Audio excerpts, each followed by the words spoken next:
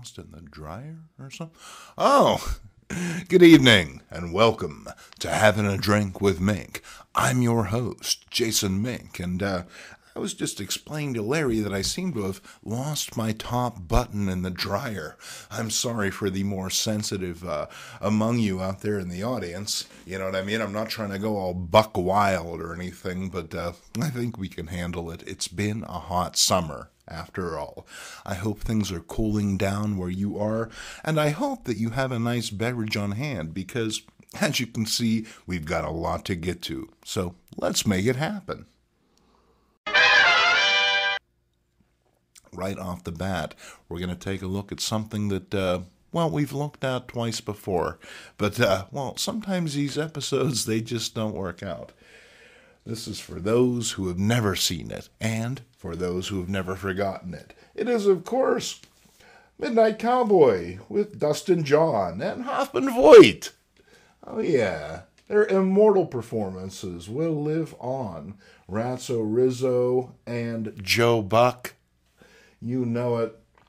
This is an absolutely classic flick. If you've never seen it, highly recommend it. Even if you're not as interested in the story, it's a wonderful way of experiencing an aspect of New York City that is long gone. If you were to go there today, well, you certainly wouldn't experience it as these two had. And if you're an old comics aficionado, well, there are a few moments in there for you as well. And Joe Buck, well, what can I say? I may have modeled my entire life on him when it comes right down to it. I'm a hustler, man! All right, not really. But classic flick, absolutely. Now, I picked this poster up. This is from the 1980 reissue of the film. But nonetheless, very striking. Look great up on the studio wall. If you guys would like a studio tour at some point in time, well, let me know. It's been a while since we've done the last one, and that last one was pretty greasy, I have to say. Absolutely. Speaking of greasy, it's the Trailer Park Boys. Now, I've been with the boys since early days. I watched the first seasons on Roku, caught all of the movies, and hung in there through the Netflix years.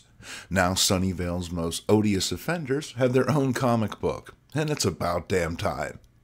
The comic is an anthology made up of 4 short stories penned in a variety of styles. From hyper-stylized to the more animated aesthetic, the book makes great use of the illustrated format to stretch out into areas that show might not otherwise be able to reach, while the writing stays true to the characterization and tone of what we've seen up till now. The over-the-top profanity and explicit drug and alcohol use aren't for everybody, which is fine.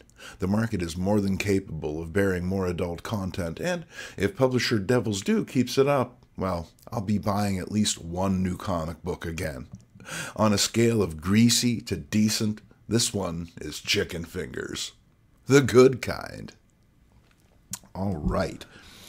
Here we have a little bit of plastic action. We're going to get right into that. It's Ultraman. Now, the 1990s, we saw a boom of crazy products. If you would go into your KB, you would go into your local Children's Palace or Toys R Us, you would see toys from lines that had cartoons, shows that you didn't even know about. This was back before, the internet was really a thing, back before you could jump on Netflix and see all that stuff. It all depended on what channel was carrying what show, and you very well may have missed the latest iteration of Ultraman. Now, this may have been an animated thing. I have to admit I didn't really do my research ahead of time.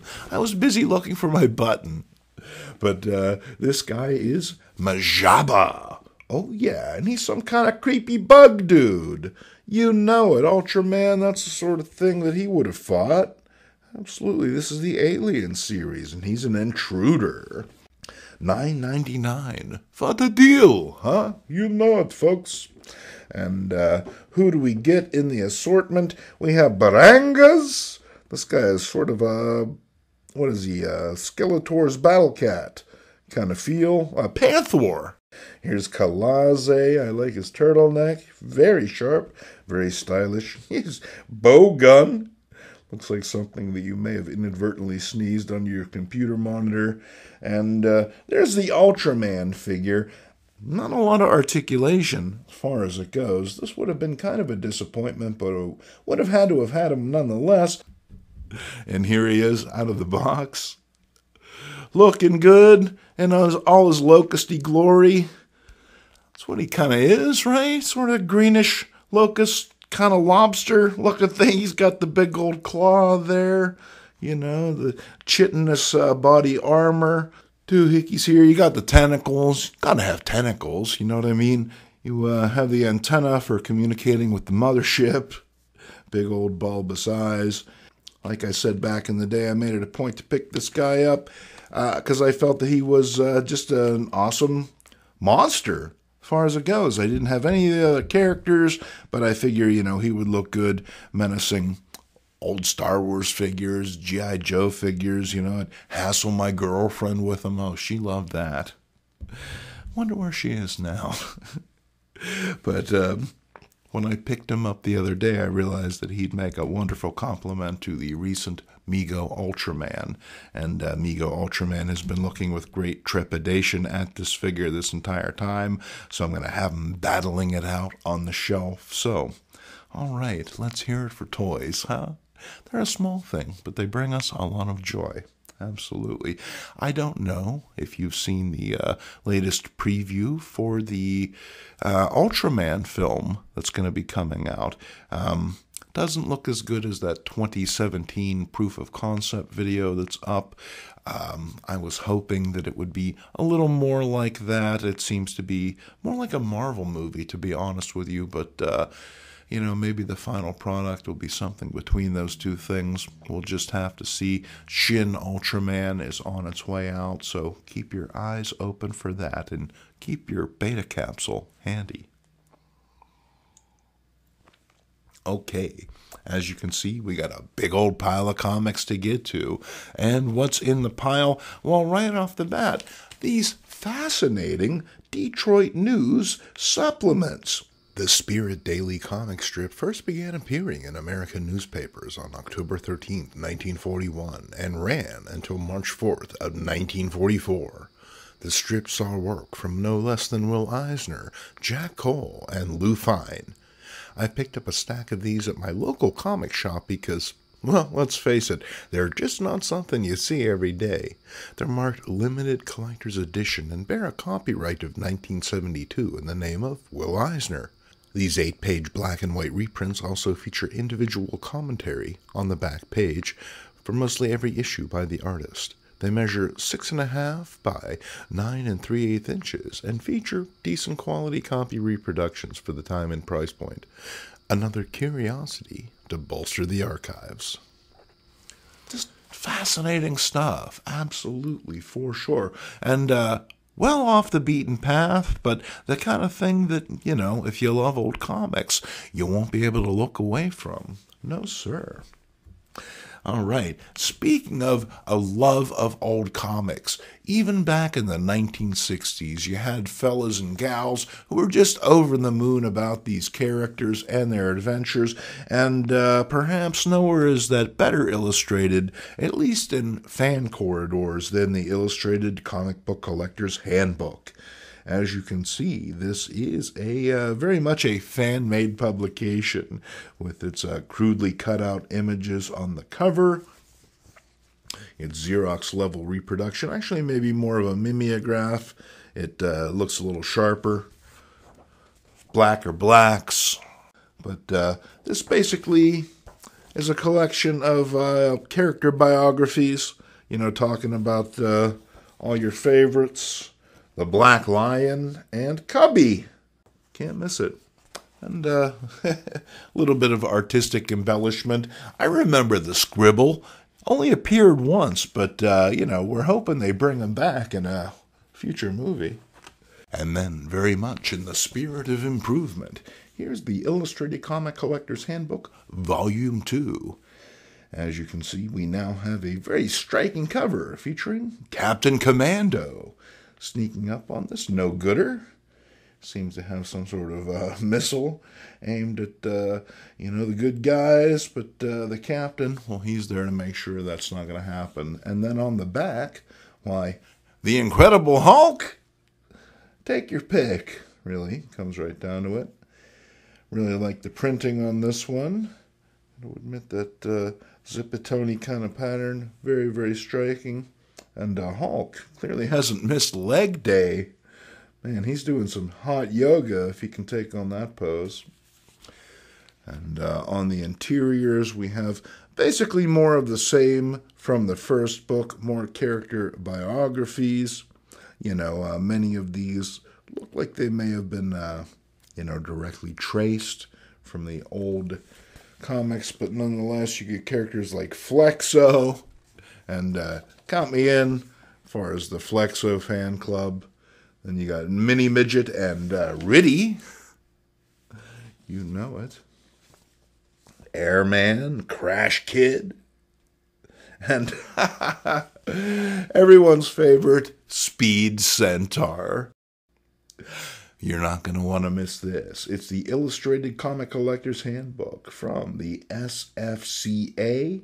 No, I'm not sure what that means, but you send them a couple bucks in the mail. I'm sure they'll work it out. And then put your 3D glasses on now, because we're going down the road of 3D Dons Macabre. It's the 3D zone. The 1980s saw an abundance of these 3D titles. It's in Zone Vision. Oh, you know it, baby. And then I passed this book by a number of times recently, and the specter hangs over my shoulder, much like his nose would if he were standing right there, the smell of recently consumed cat on his breath. This is Alf, the first issue from Marvel Comics. I just had to have it. I mean, what can you say? He was a cultural icon, both then and now. And then here's a book that I remember enjoying quite a bit back in the day. This is Mightfall. It's a Legends of the Dark Might special, written by Alan Grant with artwork by Kevin O'Neill of martial law fame. Always been a huge martial law fan, one of my all-time favorite comic books, and to be able to see Kevin strut his stuff in a DC book, pretty excellent.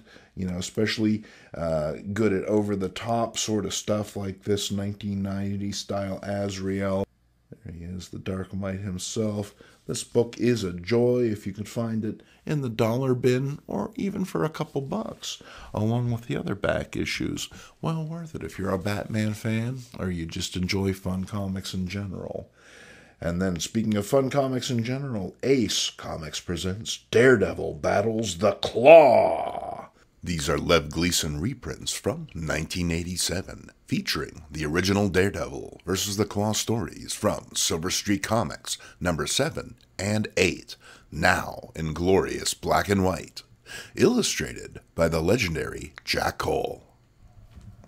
And then here's a book that we skipped over in the last one, but I wanted to make sure that I showed you. This is the bone-crushing adventures of Delta 10 in Burger Heaven. Oh yeah, shades of the Joker movie.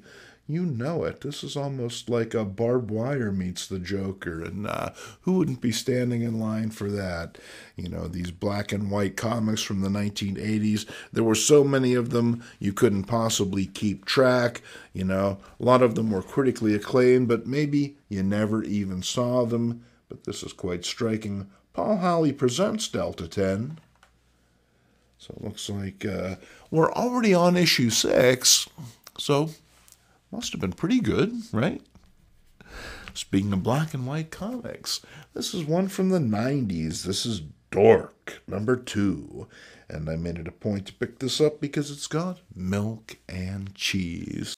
My good pal Owen Halterline, he was over the moon about milk and cheese. He had all their appearances. He had the t-shirts. If there had been action figures, well, he would have had those as well. But not only that, you get all sorts of wonderful Evan Dorkin madness in here. Here on the back. Hey, everybody, are you ready to alternative rock? I know I wasn't. And then here's some 8-Ball. Oh, yeah, now, I have a copy of this, I must admit, but kind of beaten up, and anytime I can pick up a decent upgrade, I make it a point. Next up, here's a book that I felt that I had to have, even though it's seen better days. Absolutely. Got some serious water damage along the top here. I think this came out of someone's pacer. You know, maybe the back window had been broken, sitting on a pile of moldy rags for a long time. Nonetheless, it's Elson's Presents Series 2 of DC Superhero Comics. That's 96 action pages in full color. Mostly pink, apparently.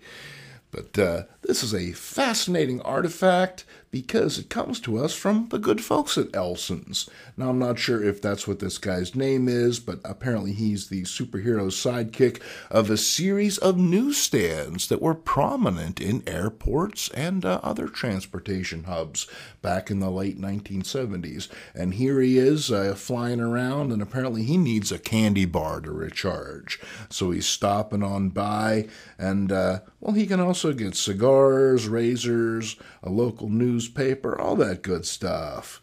So you're going to want to make it a point to stop on by, pick one of these bad boys up. Now, there's no price on it, so I assume that they were blowing them out for a great deal.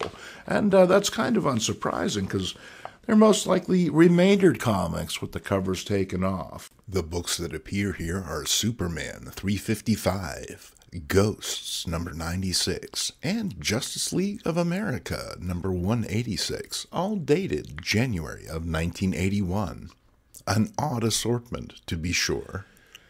So yeah, absolutely, it's a fun artifact. You gotta wonder whatever happened to Elson Man here. You know, if he's still fighting the good fight, or, you know, if he gave it up a long time ago. Then here's an issue of Showcase Presents the new Doom Patrol. And, I gotta say, don't really know a lot about the new Doom Patrol, but there's something about these covers that always catches my attention. I don't think that I've read one of them yet, but who knows, maybe when I have the whole run. And a long afternoon off. And then here's some Firestorm. This is a crossover with Legends. Y'all remember that? When everything changed again. This is When Pittsburgh Burns. Ronnie and the Professor vow to destroy Firestorm. Now, as a Pittsburgh resident, well, I'm always alarmed when I see things like this. Please don't go burning down my city or turning it into a toxic pit. You know, I get it. We're not New York, but nonetheless, cut us a break. But making it a point to collect Pittsburgh catastrophe comics, and perhaps we'll focus on that topic in a future Comics for Breakfast. Here we have the evil Spider-Man attacks in Monster Menace number 4. And these are pre-Silver Age reprints of those crazy comics that Marvel was all about back in the day. Steve Ditko, Jack Kirby, Stan Lee, they would crank them out month after month. The presentation is dynamite in these 90s books. Nice, bright white paper, lovely colors. Can't go wrong, especially when you find them in a dollar bin. I dared to battle Rorg, the king of the Spider-Men. I did all right. I only lost a button. And then, do you dare enter the world of Night World? This is a fascinating book that I didn't know anything about, but apparently it was quite a thing back in the day. They actually did a little bit of crowdfunding for this. And they put it to Image, and Image did a little bit of legwork, and they made this series happen. It is a 4-issue limited series. I just have number 1, but I gotta say, this is dynamite. Absolutely, very much in the spirit of those classic comics you love so much. Has a very Jack Kirby vibe, but at the same time, contemporary intensity, some lovely coloration. So I'll be making it a point pick up more of these. Yes, I know they're not technically old comics, but you know, you gotta support that stuff that keeps the spirit of the old comics going. Then here's the saga of Ra's al Ghul. This is from a series of reprints published by DC in the 1980s, and I felt this was a good way to get those books because otherwise, they might be out of my hands. And the printing in these is nice, very eye-catching, certainly an upgrade on the original print copies, I'm guessing. That looks pretty good. And then here's some more of those Marvel reprints. Save Me from the Curse of the Weird, The Return of the Brain, The Menace of the Hog, Until Death Do Us Part. Do you dare enter where monsters dwell? Well, yeah. Yeah, I do. And it's well worth it because, well, what do we get? We get some Basil Wolverton. What can you say? Any comic where you get some Basil Wolverton is an absolute win, but there's so much more than that. Here's some Vic Carozza artwork in Till Death Do Us Part, which looks like quite the little romantic pot boiler. Here's The Hog, featuring, some folks with some bad highway manners. All sorts of great stuff in here. Capped off by The Return of the Brain. So yeah, you can still find these books in the dollar bin, and if you do, well, they're well worth picking up. Even if you have them yourself in really nice hardbacks, well, they make great gifts, they make great trade bait, or you could just give them out at Halloween. I mean, it is coming up in a few weeks. Speaking of Halloween, this is a spooky book about the Beatles' experience featuring Paul McCartney's Dead or Alive? For those of you unfamiliar with the story, the legend goes that in 1966, famed Beatles singer and bass player Paul McCartney was killed in an early morning auto accident. This was allegedly hushed up by the band's management, with the dead Beatle being replaced by nothing less than a look-alike who was passed off as the genuine article. The legend was bolstered by news reports and the finding of supposed clues on Beatles albums revealing the truth to the world. And while today it's clear the whole thing was a fabrication, there remains a small and noisy minority who push stuff like this in spite of its absurdity. Then again, it was a fake mustache. So there it is, folks. Thank you for joining us on this episode of Having a Drink with Mink. I hope to see you next time. From all of us to all of you, cheers.